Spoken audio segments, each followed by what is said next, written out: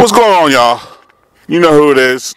Mr. Warmack, a.k.a. Low Rent, a.k.a.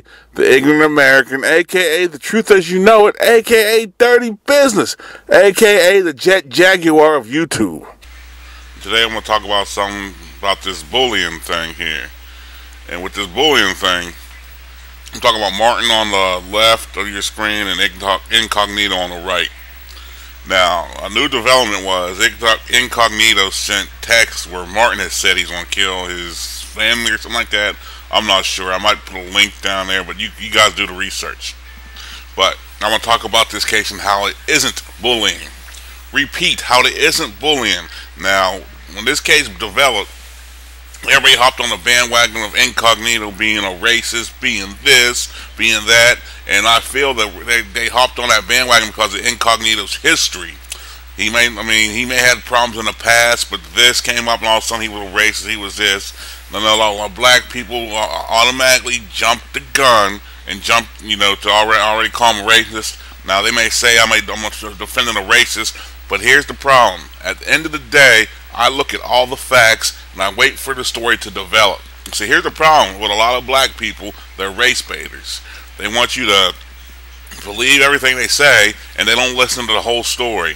Now, me personally, should you have said maybe the N-word or whatever, dropped the M-bomb a couple times? Hey, if that's within the context of their relationship, if they were cool with that, that's on them.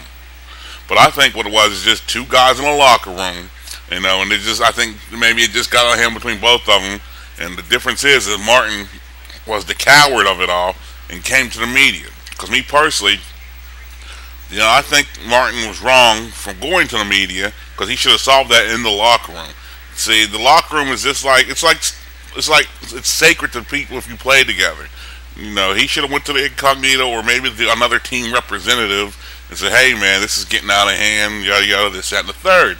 But he didn't do that. He went to the media, and here's what made me really wonder about this. When you get a lot of his teammates, from what I've seen, they're defending Incognito. Now, if Incognito was really that bad, wouldn't you think the teammates would have said, "Well, hey, man, he's a fucking dirtbag," or something to that extent, or that's how he is? No, a lot of his teammates, and I'm thinking, I never heard one say anything negative yet about Incognito. That's when I started thinking, hey, this is some BS story.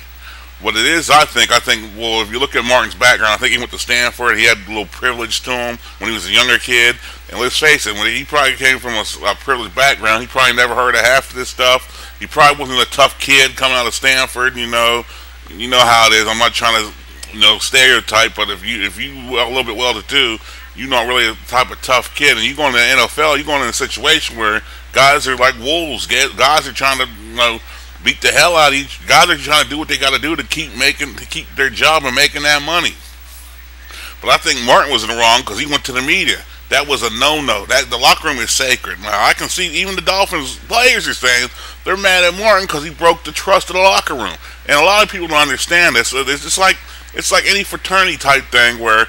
It's like the police have their own fraternity and they can only relate to other officers and they never bring stuff home with them. It's like if you're in the military and if you're in a battle, this, that, and the fifth, you don't bring that home till you keep it amongst your friends. Now, a lot of you guys can't relate to this because a lot of you guys are really weak. And I have to say, you guys are weak. Me personally, when I started hearing the story go out, automatically I knew something wasn't right when Incognito's teammates were defending this dude. I knew he had a past, and at first I was like, well, let me see what develops, but I've seen a lot of people jump the gun. They're saying, oh, they're defending this dude, you're dumb. Look, man, the facts are there. If teammates, and I'm talking about his Dolphin teammates who are black also, they are defending Incognito. What's that tell you? They could easily went on a rant and say, well, this is how this dude does, this, that, and the fifth. He had black teammates saying to people, well, he's the first one there if Martin never needed anything. This is facts. This is you can't deny this. But a lot of you want to jump the gun. A lot of you are race baiters, or a lot of you don't know how to wait until the story unfolds to get the full truth. I'm not gonna bash this dude. Now, if this dude said it and that was it, hey, I'd agree with you. But the story keeps unfolding. And as a matter of fact, I'm dropping this on the 10th, and they already said Incognito received tests from Martin, where Martin said that to him. So Martin to me seems like he's a little weak weak body. He couldn't take it. You know, I think what it was is, you know how when you talk shit on somebody and they talk shit back, and then you get into it. And so I think Incognito may have bested the dude or whatever. Now, as far as paying the tab, that's a tradition. Let's quit crying about it. It's rookies get hazed. But here's my problem: is the society today has made this so people so weak. The first thing you want to do is, well, go tell he's bullying. That's it. And truth be told, I agree with the GM of the Dolphins who said you should have punched the dude.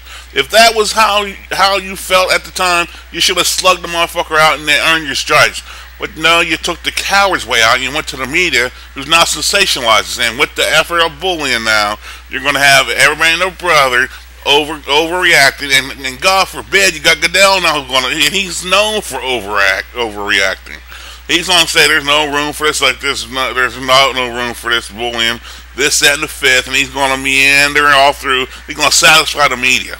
So at the end of the day, me personally, this wasn't a bullying. I think it was a case of two guys who were talking shit that just got out of hand. At the end of the day, the story keeps undeveloped. It keeps developing more and more.